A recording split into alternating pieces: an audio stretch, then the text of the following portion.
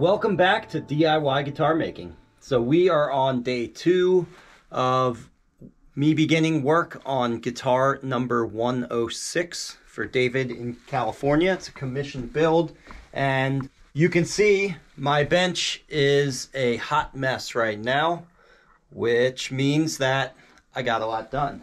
So what did I get done? We'll start over here with the rim set here that I have in the mold.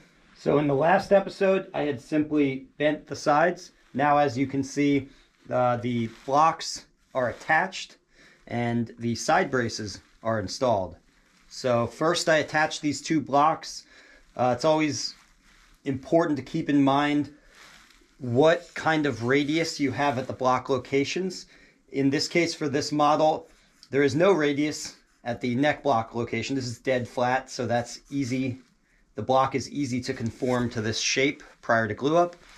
This, however, is a slight continuous curve. It happens to be a 49-inch radius, this curve right here. So I actually have a contour board, a special board that I sand this end block on to get it to match up with this exact radius before I glue it up.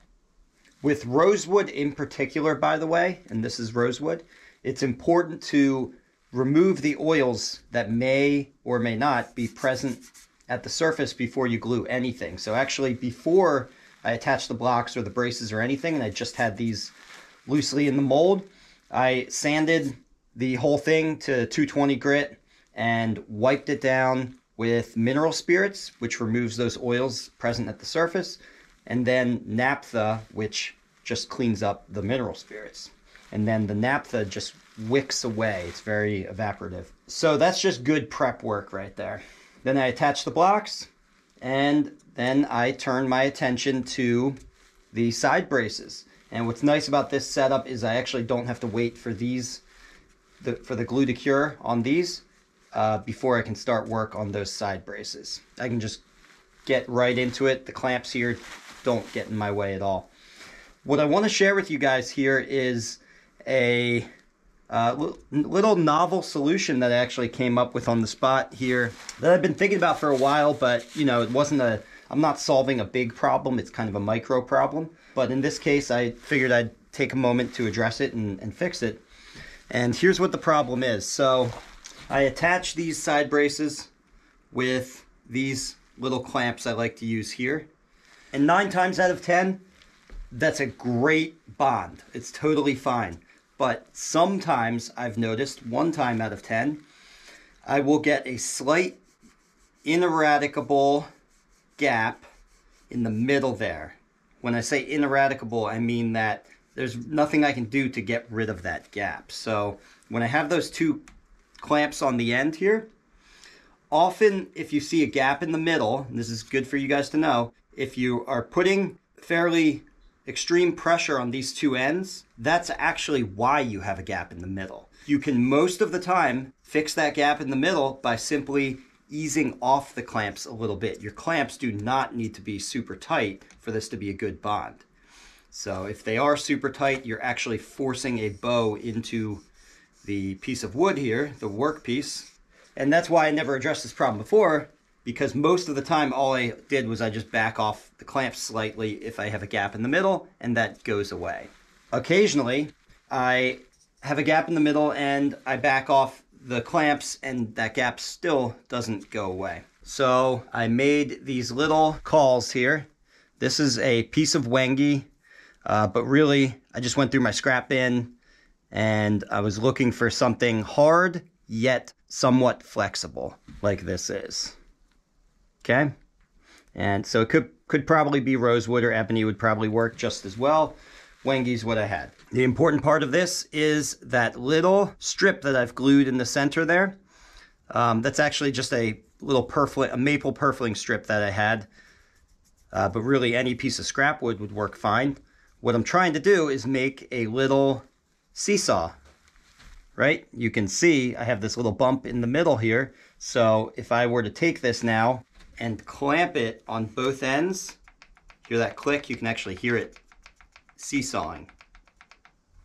If I clamp it on both ends, the clamps are easily strong enough to just bend the wood and force it down onto both of those ends.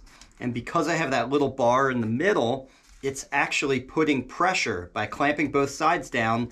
That flex of the wood itself is putting pressure right on that bar, which in turn is putting pressure at the center of the joint there. Okay? So kind of a long-winded way of explaining something that when you see it just makes intuitive sense. But I just wanted to share that with you guys. That's not to say that I throw these on every brace now. It's kind of a pain to get, you know, handle this call and the clamps at the same time. It's not a big deal, but it's the kind of thing where I only throw it on there if I see a problem. So basically, if I put a brace down and before I even get the clamps on, I can put my finger in the middle and see that with light pressure, it doesn't close the gap. Then I know, oh, for this one, I should throw my little specialty call on there. And there you go. That's just another way. You know, sometimes these improvements get really fine and granular. That's just another way to make a micro improvement which tightens up your joinery in small, subtle ways, which don't make a difference individually, but do make a difference in aggregate, okay? Pretty cool. Just wanted to share that. Let's go. Oh, I didn't finish explaining then what I did. And then after that, in preparation for installing the kerfing, I put the radius, or the taper, I mean, on the back side. So this is the back. So this is tapered at an angle towards the neck block, okay?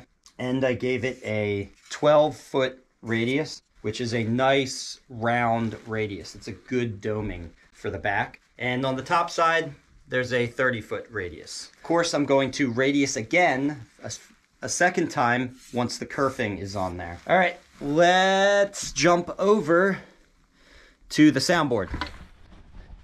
Not much to talk about here, but I just wanted to share that the Rosette is now installed.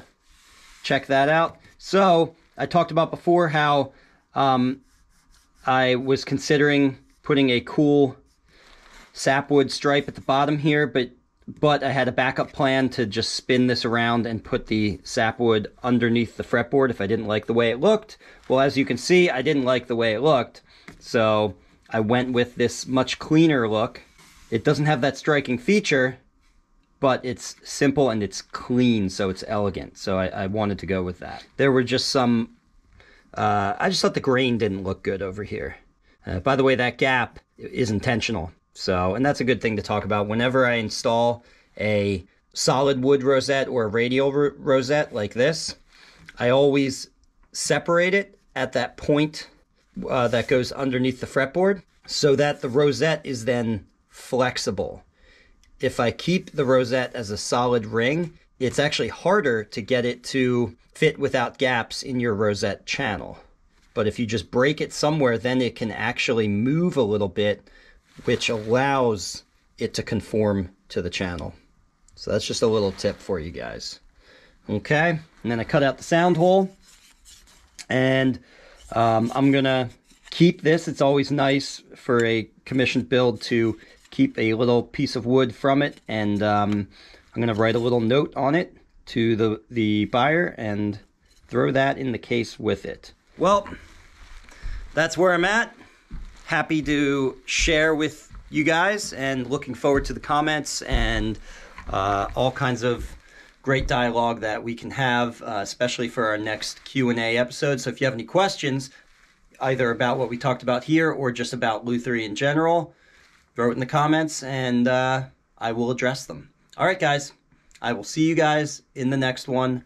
Bye for now. If you learned something here, please give this video a like and subscribe so you can be notified when I release a new DIY guitar making video. And if you want to really learn more, take one of my structured online courses at ericschaferguitars.com or register for a hands-on guitar building workshop here with me in Burnville, Pennsylvania.